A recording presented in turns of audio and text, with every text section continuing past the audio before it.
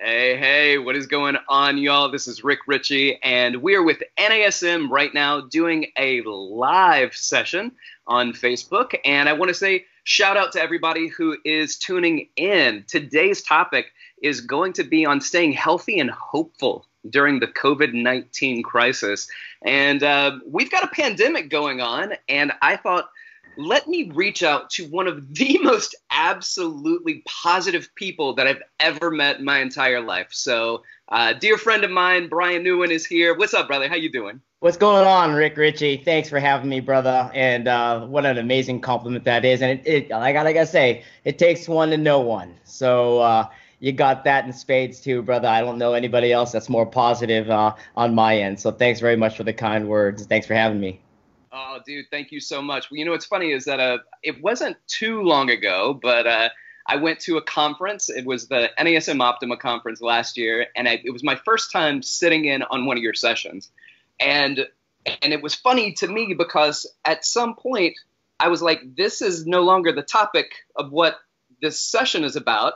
And it had gone into this like life coaching wellness thing. And after it was over, I was like, hey, it was good. You spent half the time talking about what you said you were going to spend, and the other half of the time was on like this life-changing, inspiring, enlightening moment. And you said, I think it's because of the energy in the room. Everybody, after 3 days of the conference and one of the last sessions of the day, was feeling low, and you needed to give them something special. And you did. I was beside myself, brother. So. That's one of the reasons I was like, this is the guy who has to be on this one. Oh, man, I thank you so much, Rick. I appreciate that. I for those of you guys that don't know, I think a lot of my background comes from that side of, you got to get tough when the tough get going.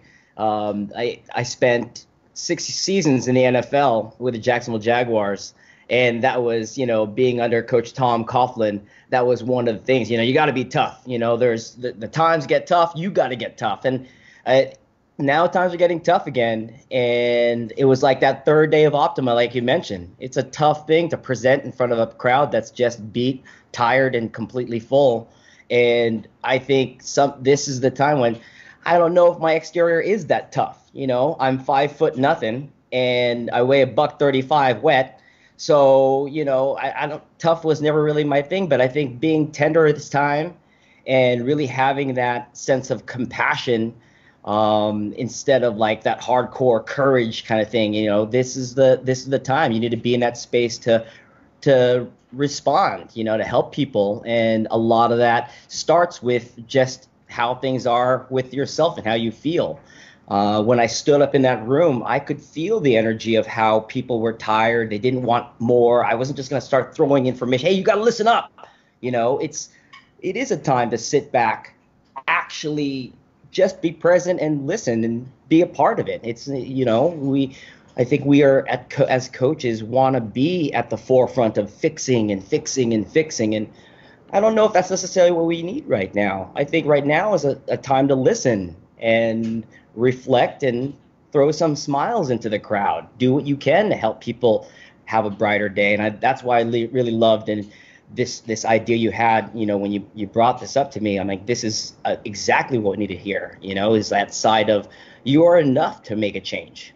Yeah. Hey, listen, brother, I know that there are some people out there saying it is really easy to be positive when everything's going your way, right? Mm-hmm. And I know from talking to you earlier that you are doing the best you can, staying positive during this time, because you're the guy that does wear the rose-tinted glasses and finds the silver lining. But is that the case? Is everything just going your way right now? Or are there other things going on in life that are challenging and you are still being this ray of sunshine for people? Yes. At the heart of who I am, I decided that, or my soul has decided that I'm a healer in this world. There's a reason why sports medicine was attractive to me. There's a reason why being an athletic trainer and standing on the sidelines was important to me. There was a reason why opening up a gym and helping people live a better life is important to me, because in and of itself, if you're a real coach in this world, whether it be health, whether it be nutrition, whether it be mental health, if you're there to be in someone's corner, then first and foremost, you need to be in your own corner. And when you stop and you look around and you realize that this isn't just a big positive thing. For me personally, I'm swimming in a sea of what would be considered to the ego. This is kind of crappy right now. You know, my stepdad is on the verge of he's basically on his last chapter with dementia, and he is now being hospiced at the house. And my mom, who's 4'10", who can't, lift him up and no longer has that help coming because of all of this spatial distancing, that's troublesome at the house. And now my brother, who is normally taking care of them, he came down with the coronavirus 2 weeks ago. And so he is still recovering in San Jose and can't offer that help. But that's another stressor I have, with him calling me, telling me he's short of breath. And here's my younger brother. I don't want to see him go down like this. But that's another part of it. My kids are in the house as well. And that's a whole, there's so many people in that arena, it's like, am I parenting the right way? There's so many things that in my head I could say, oh my God, it's way too much. I can't handle it. I can't even do this for myself. And then let alone all the clients and then all of the other expenses there's so many things. But you stop and I say to myself, what did I come to this experience for? I came here to heal people. I came here to be a source of help when I can. But right now, if I can't help myself, how can I really help anybody else? And so that's a lot of this time where I'm spending is, how am I helping myself and my family? How am I being the best foundational piece of, whether it be father, whether it be amazing husband, whether it be just another coach or another mentor to somebody you were mentoring, whatever it is, those energy pieces all exist. It's whether or not it's how you want to handle them and who you are to yourself. So this is just a real big time to go within, I feel. This is just that aspect of who are you at the heart of it. Ask yourself that. Who are you during this time? Who are you before all of this happened? And are you still that same person? Are you still doing the things that match that designation you've given yourself? For me as a healer, am I still healing? Yeah, absolutely. If I'm taking care of myself and that's the person who takes, then I am. I need to do that for myself now so I can be that strength for someone else later. Yeah, that's beautiful, man. And I'm sorry to hear you got so many things going on, and we're all being affected. I'm in New York City, so yeah. I'm at the epicenter of the coronavirus right now. We just got my son's test back, so it was negative. We thought for an entire 6 days as he was hacking away and got a negative on his flu and on his strep that it was going to be corona. So in some ways we're very happy that that's not what it is. And in other ways, we're like, man, if it was corona and he was starting to feel better, we wouldn't have to worry about it anymore. So now whatever he had, we still got to worry about corona right now. We're being positive, even about that's what it was. My parents were like, come and visit us. And we're like, Mom, we can't. Like, you're who we're trying to protect. Yeah. Right? We can't come and visit you. Yeah. And, we're on an extended sabbatical at this time, as are many people in the planet right now. In this country, we're really, really dealing with it. I'm going to just go through a couple of things that I'm doing and then just run through some stuff. And then what I'd like to do after that is we'll reach out to Facebook, and Greg is our producer here, and he's going to be taking some of those questions and reading them out to us that people will have for us. But here's one of the things that we started doing in our family. The first week, it was like, let's just lounge. And, for me too, let me watch Netflix and Amazon Prime. And I don't get the opportunity to do things like that. Yeah. And then week 2 came around and I was like, no more, right? Like I just have to do stuff. So one of the things that we've done with the kids, and they've got school, and helping them with school is one thing, more challenging than many of the things that's going on right now. But we've been putting together workout programs, and I've got kind of a template that we go through, and I'll go back to the template. But I like starting off with, what exercise do you want to do? And it's become this kind of thing where the kids will not do an exercise at all. They just kind of, they do this, and all the kids look at it and they go, yeah, and they'll do the same kind of weird, funny thing, and they try to come up with which one is the goofiest. And that's our warm up. That's how we kind of prep, and then we'll get into some standard stuff. But we're trying to stay positive, and it can be challenging here, but we're doing a couple of things. Exercise is a coping mechanism for many of us. And when things don't go right, when we get frustrated, when we get upset, when we get angry, when we are hurt, we tend to, as fitness professionals, we like to go to the gym, or we like to go for a run, or we like to do things like that. And that's become challenging in many ways. Mm-hmm.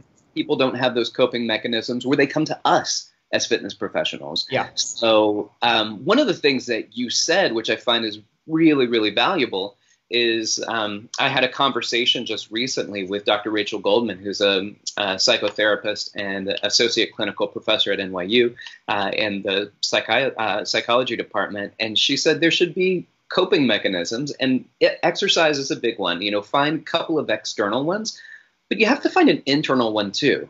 And like you said, we got to go within. So there's some of these moments where we got to take to ourselves and go into meditation, like go into prayer, go into deep thought, go into pontification of what is happening and how can I contribute, how can I help, what is my direction, what is my purpose.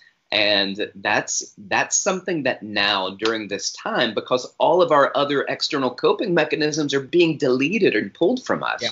So it is time to switch to something that's internal. So what are some of the things that you're doing, brother, to stay positive?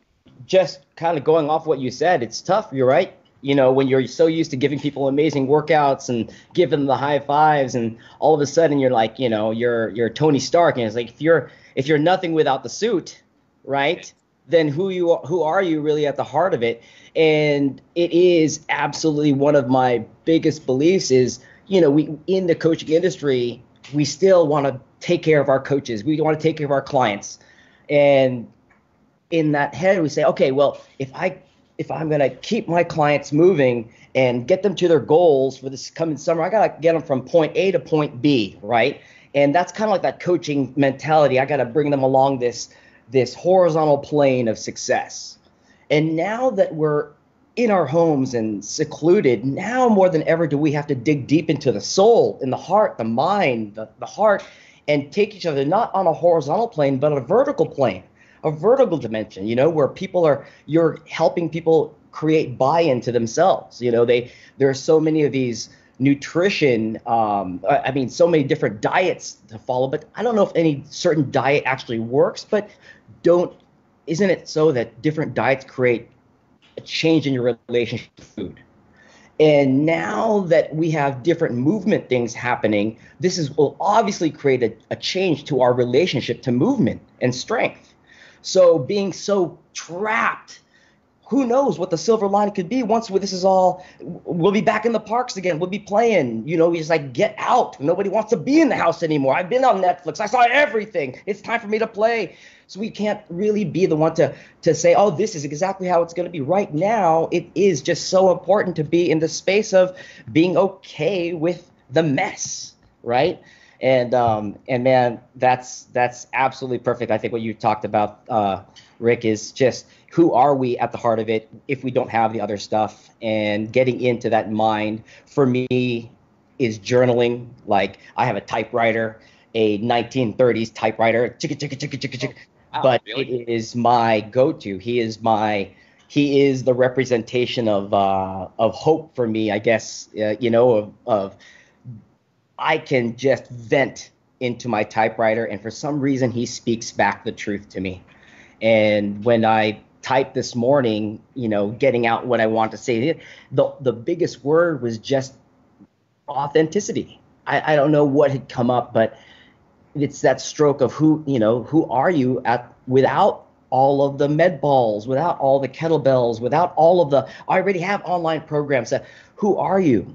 Does this change who you are?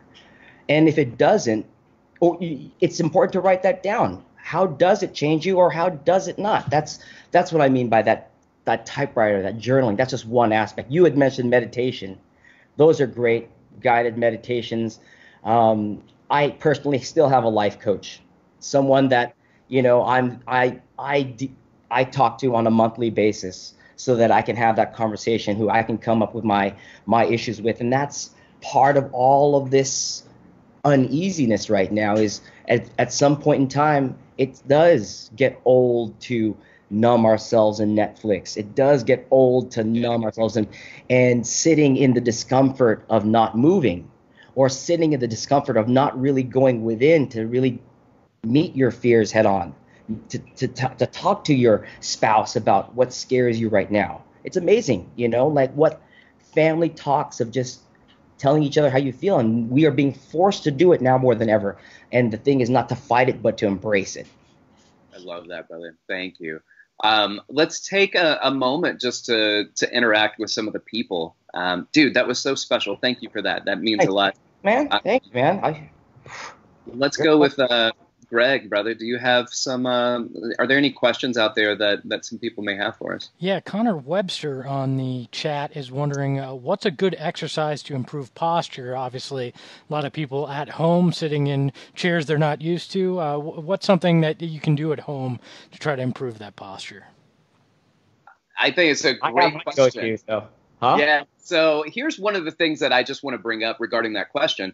And my answer is, right now, we understand that there's a strong correlation, so a psychosocial correlation between posture and what's going on in our lives. And there are a lot of people that are hurting right now. Some people are sick. Some people have family that is dying or has died from this COVID-19. So I don't want to downplay that we are trying to be positive in light of some people's real hurt right now. Mm-hmm. But some of the things that I want to talk about with this is that, there's a lot of hurt right now. And when we are hurt, when we're sad, our countenance and our face changes, but so does our posture. Yeah. We do tend to shrug up. We do tend to drop our shoulders and forward our head and round our back. So one of the things is just be conscious of that. We're not necessarily at this moment talking about, these are short, tight, overactive muscles. This is what you release, and then what you statically stretch. And then we're going to provide activation exercises. Less about that right now, and more about understanding what's going on and being aware of it. And your body language can be a great indicator of what's going on psychosocially as well. I noticed that if you think about it, even with exercises like a plank, right? Think about a plank, and you could look down and notice that your fists are being held so tight, but your hands don't hold you up in a plank. And yet there you are holding on to it because there's stress being put onto your body. And so what we try to do is say, relax your hands. And we know that relaxing the hands allows for more of a systemic relaxation. So the muscles that need to work, and the muscles that are just have nothing to do with this exercise and yet are completely latching on as if they are the ones doing the exercise can relax. And the same thing goes with stress. I notice when we're stressed, the way that we hold ourselves. Mm-hmm. So, and what's short, tight, overactive for me, Brian, you can go into whatever you want to, but for me right now, it's about dealing with the psychosocial components of what's going on and how our posture is affected by that. Absolutely. Just piggybacking off of what you said, it is absolutely an attitude. Posture is an attitude. You get that into that upper cross syndrome, that slouch, that I'm down kind of thing, and you can stay there in that space. And the regimen I have in the morning, a lot of people joke around with the 4 a.m. club, and that's it's one of those pieces of, like, I wake up early as heck, 4 a.m., so that I can get my routine going, so that by the time my kids wake up at 6 a.m., I'm no longer tethered or bothered. I can get the things done. In that space, at some point in time, I do meditate. I lie down flat on the ground. The ground is flat, and we have amazing,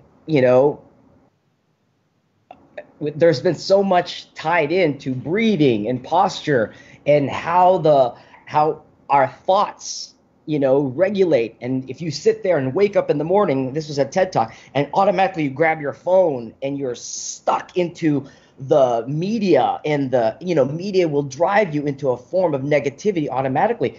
My first 2 hours of the day, I don't touch the phone because I'm trying to fill my head with the things that need to be there in order to be that person that people can now drink from my fountain. But if I already start in that negative slouch, in that, oh man, 2,000 people now dead, and I got bills to pay, and it's not gonna, like, you're already starting in this muck. My big thing is, if posture's a big thing to you, then get your positive head right, and just do, for that brief 10 minutes before things start, get your head into into your thoughts about what's real to you, who you are, knowing that you're enough, knowing that you're a great coach, source of love, and things are down, but you're going to get through. Breathing that in, feeling that tall posture, and knowing that you're enough. Oh my God, that's worth more than money itself. Awesome. So Connor, we probably didn't answer that the way you wanted it answered, but they were pretty solid answers. I ain't gonna lie. Lie down on the floor a little bit more, Connor. All right, watch everything from on the floor. Put the TV screen up on the roof. That's a good way to fix some posture. All right, thank you. All right, Greg, do we have another question out there? Yeah, we do. Jayesh wants to know, what's some of the best tips to train people virtually? Man, that's a great question. Hey, Brian, are you doing any of that right now? I am. I'm on FaceTime. For me, I'm still one-on-one. Sometimes it's semi-private, 2 to 3 people on one, if they want to have somebody join on camera. But for me, I've just chosen to do it via FaceTime. And it's not the model I'm adopting. I'm not turning into this, now I'm an online coach. There is a big part of me that believes this is going to be temporary. And as the facts show, I'm going to need to be part of the world that really creates human connection. I'm still part of the world that one day there's going to be high fives again, and hugs, and people who need to be taken out of this rut of addiction, whether it's food or alcohol or whatever, and they're going to need help because their doctor finally says it's either this or you die, or someone all of a sudden becomes a father and they need to these things are still going to happen in the world, and I still need to be that piece. So there you go. Oh, it's awesome. I think one of the things that I'm doing is I have the NASM app. I'm not doing any FaceTime like Zoom or Skype or anything like that. I just don't have that many clients, to be honest with you. But I do have a particular client that a group of clients that I may work with, and so they're on that NASM app. And I just provide programs. So you don't have to have the NASM app. You could do something totally different. You could do a email. You can do a Google Shared Drive, and then you can see real time as they check off what it is that they're doing on their end. But that's one of the things that I utilize, find really helpful. I put in workouts for every single one of those days and send it out to my guys. As soon as I upload it, it's populated, and they have their workouts there for them. So, amen to that. This was a conversation with Karen and McMahon, where she was saying that you can do 2 things. One is one-on-one virtual training, like the same way that you did with your workouts, but you are now face-to-face on a screen. And then she does a population of a Google Doc so that you can see and she can see what it is, and she'll put the reps in and you see it kind of pop up real time. And that's a system that she had put together. So if you want more information on that, check out that episode of the NASM CPT podcast. But I think there are a lot of options out there, and then trying to figure out, what does that mean? Can I charge clients for workouts, like a weekly or monthly workouts? Can I charge clients for these one-on-one virtual trainings? Can I? A lot of people in New York are doing this, the friends that I have here, and they'll do free workouts on Instagram, and then they ask for donations. So I'm giving this out for free, but here's my Venmo handle or whatever. If you want to send a few bucks my way, I can keep them coming. So there are a lot of options there. I hope that helps. Rick, Disney Plus is running all the time, and we just recently watched Ratatouille, Yeah. and it's in there. For those of you guys coaches out there that haven't watched Ratatouille, I highly recommend that you do. But all chefs know this too well. It's like if you're a real chef, there will always be, food. There will always be food for those who love to cook and people who want to eat that food. And it's the same way with coaching. There's always going to be people who need coaching, and there's always going to be coaches, cooks in that kitchen. And if you really embrace that, and know that you have that art to help people, remember what people are searching and really thriving for when they don't know what to do. It is feedback. Okay. And as many online programs as there are, and you can say all of a sudden, like, oh, I'm now thrown into an online world, and that's just not my thing. And I can't compete with these apps and this. And then all of a sudden feeling like you're going to lose clients. I'm there. I'm with you guys. But when I remind myself the real story is I have over 20 years of experience in this industry. I love this industry. And my most authentic thing that I can give people is my feedback as an expert in this field. And if you can give your good, authentic, wholehearted feedback to people, whether that is maybe reviewing a video that they did, or just a little feedback, hey, this is what I did for my workout. And then you give them a little, hey, that is amazing. Even that, a little heads up, a high five, and an email back, that's great. Reaching out to your clients that you haven't seen, or even people who you just popped up in your head. Hey, I'm going to talk to some family. These are all approaches to doing what are still in our heart, right? Still helping and still being there for other people. Oh, I want to speak to that real quick. So this is also a time in this question about positivity and how are we doing that.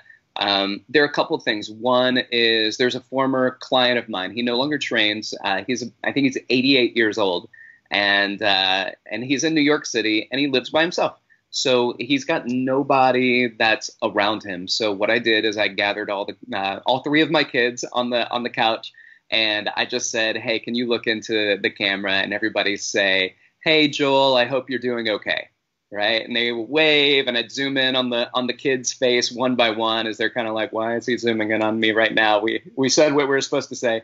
And it was just something that was greatly appreciated by this guy. And it wasn't, we didn't show up at his house, but it was something out of the blue that the guy received. And he was so grateful for it. And another example is when I first moved to New York. When I first started personal training, when I was a broke. There was so many syllables in the word broke because that's how broke I was. I had to break up the word. And we had roommates, my friends from Alabama that moved to New York with me, and or at different times, but we were friends back home.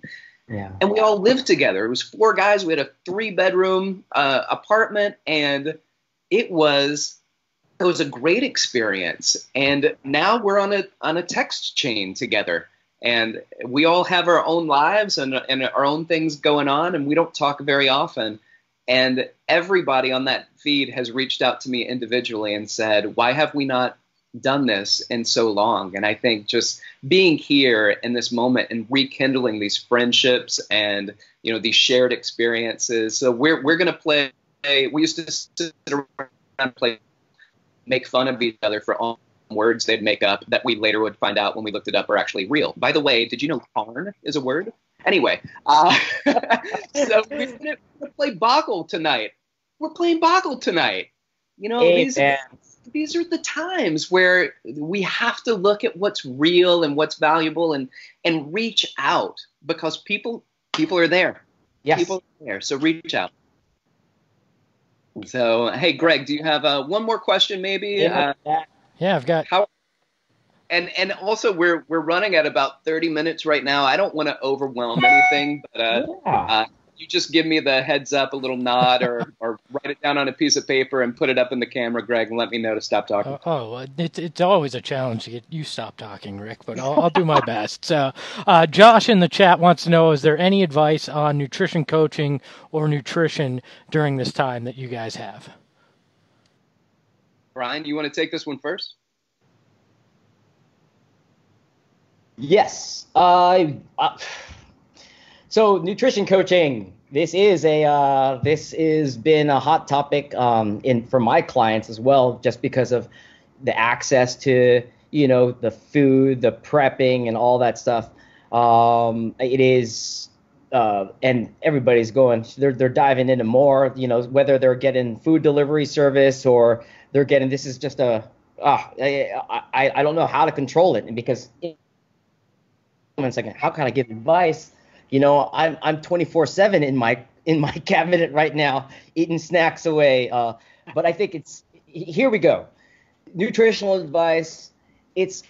I would dive into the whole thing that we've been talking about already. We're being forced to go and ask ourselves, why are we doing the things we want to do in the first place? What is it? What does your nutritional plan?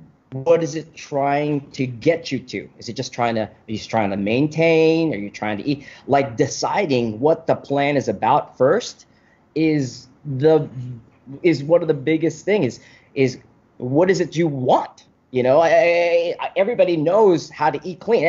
8 cups of water. They all know that. Or 10 ounces for every, all the stuff that I should be speaking about, but broccoli. There you go. Everybody knows they should be eating broccoli, right? But we're sitting here like, hey, what energy thing should I be like? Guys, let's get down and let's start cooking some real meals. How about that for nutritional advice? Let's start coming together as a family and prepping. I got my family right now cooking and prepping and cleaning together, and it's a mess. There is no order to it. It is messy. My girl got cut on her finger the other day. It's crappy, but it's beautiful in the mess, right? And if I was to give anybody nutritional advice, how about do things to get you closer? Share recipes. Do recipes together. Instigate things that bring you closer, even though you're separate. How about that during this episode? Okay, that's my advice. Well, I will. I'll say this just personally for me. This is where I am. And lesson 1, the structure and function of alcohol. That's chapter 9 on the certified nutrition coaching specialty that we have at NASM. So I just happen to be on the alcohol chapter. It's not that I'm sitting around reading about alcohol right now. And I will say that's a challenge for a lot of people at the moment too. The sitting around with access maybe to food, access maybe to alcohol, and taking advantage of those things more often than you would normally. I know I have, because it's really challenging to. The work is different, right? So being at home is challenging. So a couple of things that I'm doing. One is I'm learning more about nutrition, and I feel that's just not a core competency for me. And I do kind of what you said, Brian, where I'll talk to my clients and I'm like, for the most part what you should or should not be eating. And it's the convenience of access that creates those challenges, right? Mm-hmm. If it's in the house, you're going to grab it. And my thing has always been, if you're hungry enough to eat a carrot, eat a carrot. And if you're not hungry enough to eat a carrot, then don't have junk, right? Like, you just have to find something that's good for you, but maybe not delicious. Then you'll really know whether or not you're hungry, or whether or not that's a mental cognitive challenge that you just have to overcome. You have to practice, and it is a practice. Everything that we're doing, we're talking about right now, is a practice. So I'm not saying that you're not disciplined enough to do it. That's not what I'm saying. Discipline in food, it's an addiction like many other things. Mm-hmm. But it is a challenge that we have to build strength in. And right now it's like lifting light weights, because we don't have the strength to lift heavy weights. And we can be so embarrassed, or we can be so defeated by our weakness, that we give into our weakness rather than working on building strength. And then you might say to yourself, well, I know if I say no right now, in an hour, I'm going to say yes anyway. So I might as well go ahead and eat it now. That's not a practice of strength. Yeah. If you fail in an hour, but don't fail right now. Be as strong as you can in the moment. And that's your challenge. That's your challenge right now. And I invite you, I challenge you to do the same, the people that are listening to understand that. And again, if you quote fail, that the last thing you need to be doing is really beating up yourself, but it's identifying maybe what are some of those roadblocks, what are some of the things that are getting in the way. Check your hydration levels, check some of the things that build into your cravings. And you already mentioned journaling, Brian. So journaling your food journals are incredibly valuable in helping to identify some of these things and what might spike some of the cravings that we have. And I know because I'm type 2 diabetic, and I have cravings, and sometimes I give into them, like anybody and everybody, but I'll give into them because I think to myself, I'm never going to be able to have this again. Yeah. And in my mind, because I can never have it, it is the forbidden fruit. And then at some point I'm like, no, I have to have it. And I've got to be really aware and very careful of that and plan my day. And I think that's a value that we have to look at. What is the planning process? And planning maybe in advance what and when you're going to eat, instead of just kind of, here, I feel like this. Planning it out. And that's a challenge for people, but the challenge to take the time to write it out and then take a few days and stick to it. Don't do it for the week. Don't do it for the entirety of the COVID-19 shutdown. Do it for 3 days and say, hey, here's my challenge. I'm going to put myself on this, challenge myself for 3 days, and then give me the fourth day where you can just do whatever you're going to do. But at least you've rehearsed the discipline for yourself. Hey guys, I'm going to let my marketing side show here a little bit. So and everybody watching, we will have a new video series on the NASM YouTube page coming up this week from Brad Dieter, who was involved in the nutrition certification. So you can kind of learn about that, as well as we have some guides to eating healthy during this time at home at blog.nasm.org. So you can check that out as well. And feel free to also join Rick in his journey in the CNC course. As plenty of great nutrition stuff there as well. Yeah, awesome. Thank you for that. And Brad Dieter would definitely be the professional to listen to on this, rather than us two chuckleheads over here. Yeah. So we'll let PhD Brad take that one. Let me go with Greg. Do we want to address anything else, or should we start to wrap it up? I think we can wrap it up. You guys hit on how to train from home, which was a big topic, and I know a lot of people were wondering how you guys were doing it. So thanks for sharing, Rick, that you're using the NASM app, and Brian, that you're utilizing FaceTime. I think those are valuable. So I think we're good here, guys. Awesome. Well, hey, Brian, let me just say this to you. There's a quote that Socrates had, and it said, "We are what we repeatedly do. Excellence, then, is a habit." And you have made an absolute habit of being one of the most excellent people I've ever come across, man. And your positivity and your light shines. And I want to say how grateful I am that you're in my life, and hopefully a lot more people through this platform were able to be exposed to that light as well. And you can help to energize them with your power. Hey, I'm so grateful for the time, Rick. And I just want to reflect that back to you, my brother. I think it's absolutely it feels good and right to be kind, right? And they say that, when you're kind and you work hard, good things will happen. And I think even under the circumstances, it's much more important than ever to be kind and work hard spreading that kindness. So thank you for sharing that, and thank you for thinking about me in this topic. It really means the world to me, and to all you guys out there, all my brothers and sister coaches out there, keep digging down deep into your own. And be true to yourself first, and know that, once you remember that you are the center of everything that's happening, and you be true to yourself and kind to yourself, man, you'll go out there and no matter what, you're going to change lives and continue to do it. All right. So that's at the heart of who we are. That's awesome, brother. Thank you so much. And I want to say thank you to everybody that have been here, and whether or not you just kind of pop in and pop back out, or you stuck around for the whole thing. Thank you for dialing into this NASM Facebook Live account and checking us out. If we didn't get to your questions, apologize, but we will be doing these more often, so we hope to see you again. Awesome.